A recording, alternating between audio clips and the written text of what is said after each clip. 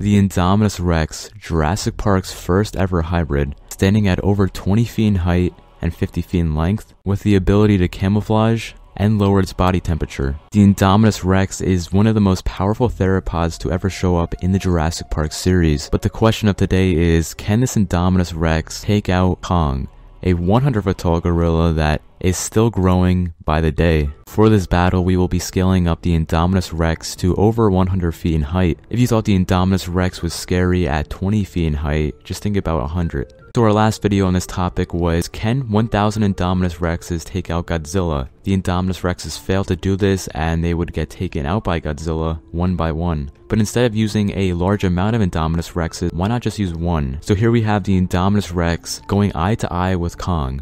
Like I said earlier, the Indominus Rex has the ability to camouflage. It is very powerful as well with those huge jaws and a very powerful bite force. While Kong, on the other hand, has a very powerful bite force as well and very powerful arms. As we saw in the Kong Skull Island trailer, Kong was able to swipe out a helicopter like a human would swipe a fly out of the air. Both of these creatures are very intelligent, the Indominus Rex being the smartest dinosaur to ever show up in the Jurassic Park series. And as we saw in King Kong 2005, King Kong was very intelligent, so just imagine that times 4. One of the main differences in this fight is fighting experience. Kong lives on Skull Island, an island infested with different monsters such as the skull crawlers, huge water buffalo, huge spiders, a bunch of different monsters that are very dangerous, especially to Kong. And like we saw in King Kong 2005, Kong was able to take out 3 V-Rexes, and these V-Rexes are 5 feet taller than the Indominus Rex, and over 10 feet longer. And just think about that, Kong at 25 feet in height was able to take out 3 V-Rexes that were over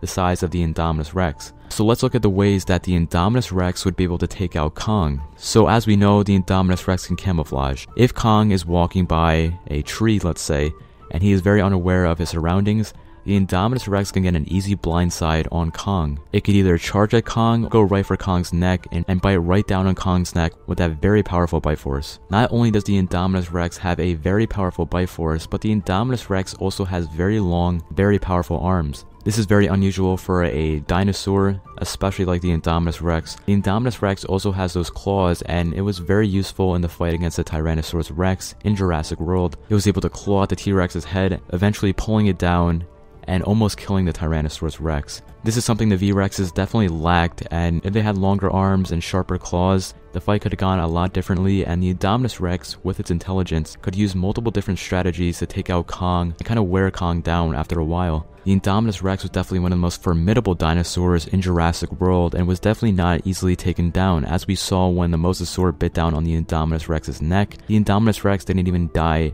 on impact. Kong and the Indominus Rex are definitely very similar in this aspect. In their movies, they both go through a bunch of different things. In King Kong 2005, King Kong went through 3 V-Rexes, a bunch of different bullets, planes, tranquilizers. He went through basically everything. The Indominus Rex also went through a lot of things. The Indominus Rex went through an Ankylosaurus, 3 Apatosauruses, missiles, a Tyrannosaurus Rex, 2 Velociraptors, and a Mosasaur.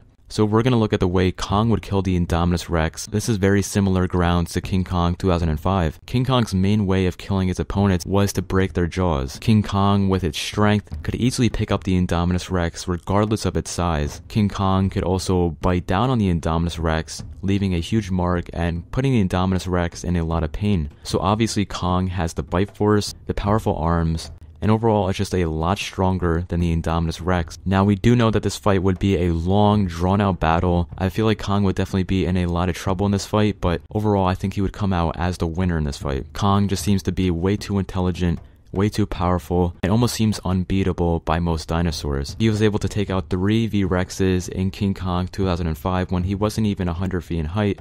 Think of what he can do at this size now. And he is still growing by the day, like I said earlier. But leave your ideas in the comment section below. Do you think the Indominus Rex would actually be able to take out Kong? This is not to bash on the Indominus Rex in any way. But anyways, if you guys are new to the channel, please subscribe. And as always guys, leave a like and have a nice day.